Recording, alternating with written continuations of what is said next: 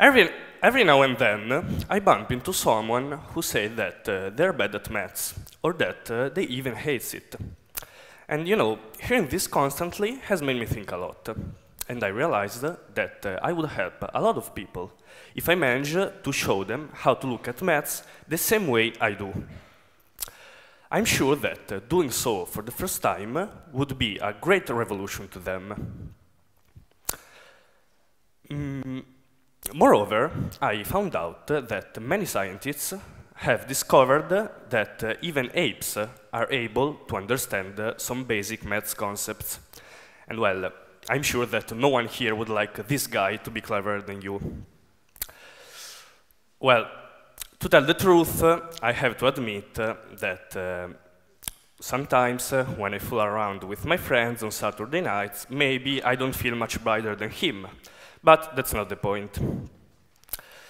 Anyway, before starting to explain what I meant at the beginning, I wanted to reassure you that even though I'm going to talk about maths, this is not going to be a lecture. So don't worry, we won't be using textbooks, we won't do a test at the end of the talk, and you won't need to solve any problems. At this point, you're probably asking yourself, what could be left then? Well, ironically, the answer is another question, a question I want to ask you all. Is math a language?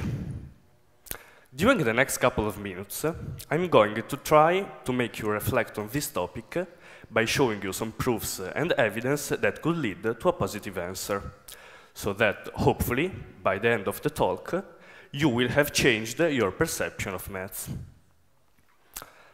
You know, the first time this question came to my mind, I was just looking for help on my maths homework.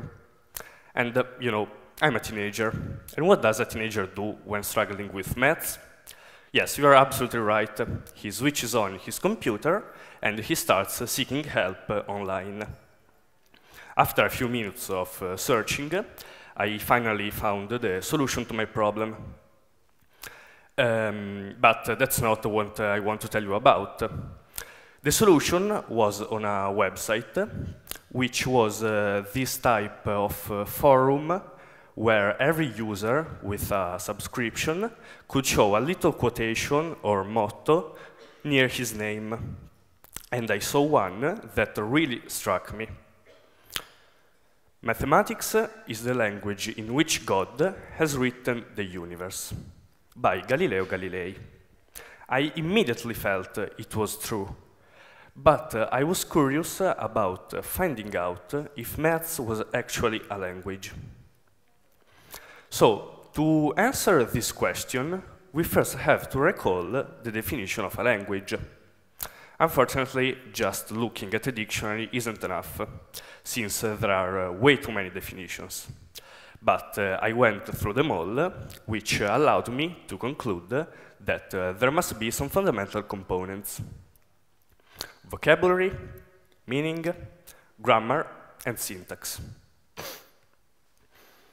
I'm sure that these words are familiar to all of you, and I'd like to look at them one by one to see if these categories apply to maths as they apply to other natural languages.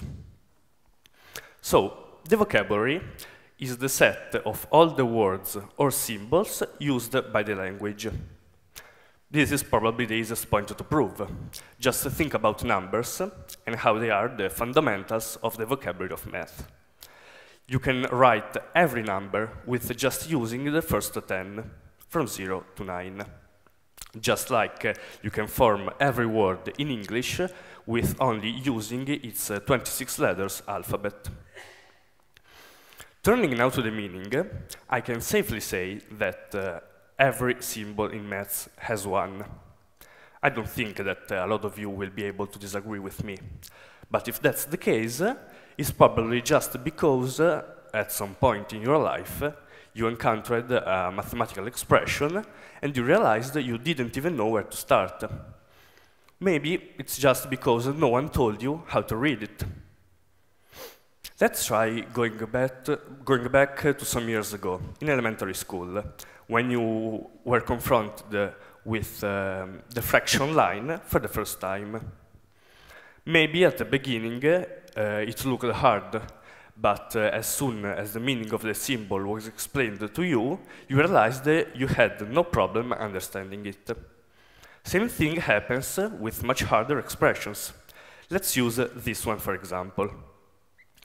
It says, for every real number x, there exists one and only one natural number n, such that if you divide x by n, you still get x.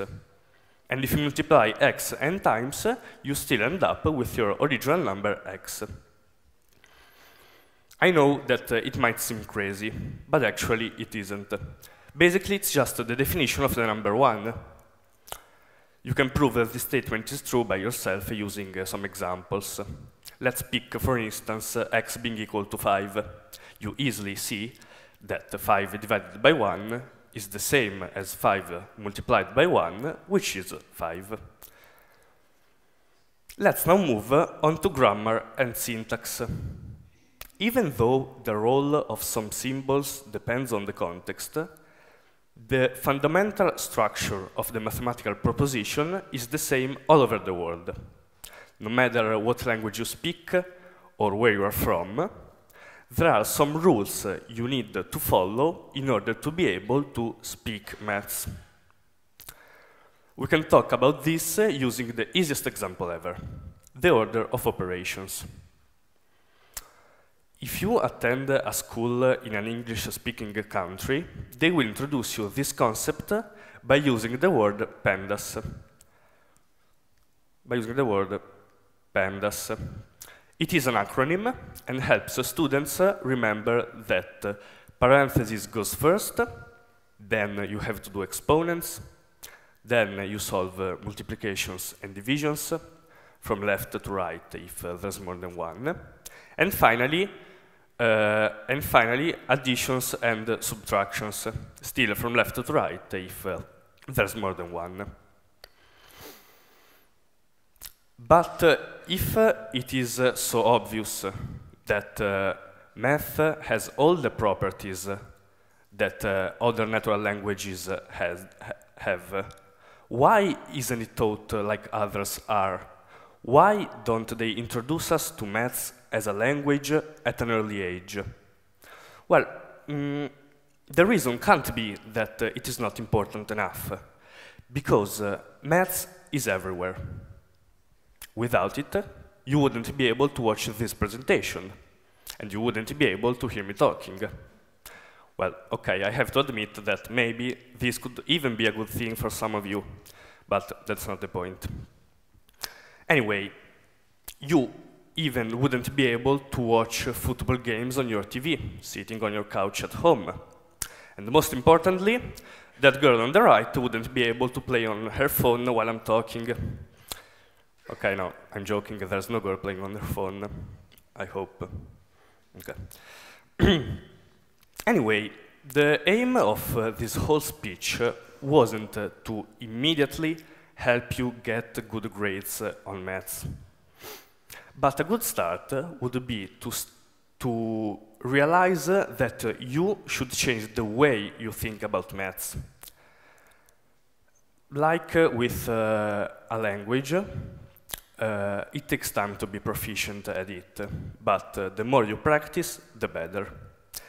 And I hope that one day, confronted with a new math problem, you will have a fresh look at it for the first time. Thank you.